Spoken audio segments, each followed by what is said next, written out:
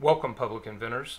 This weekend, Robert L. Reed traveled to Montreal to visit Nathaniel Béchard, the PCB designer of the open source Polyvent project supported by Public Invention, where we worked together to get the open source VentOS system of Helpful Engineering running on the Polyvent hardware for the first time. Alright, hi everyone, this is the Polyvent machine and we're going to demonstrate the VentOS software that we just set up on this thing. So right now we have a tidal volume of 20 milliliters and I think we're doing 6 breaths a minute.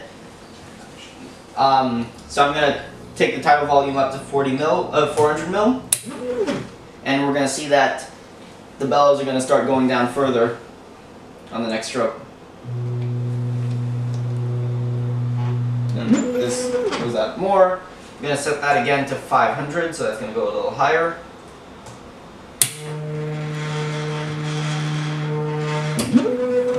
Right, and then I'm going to speed up the respiration rate a little bit.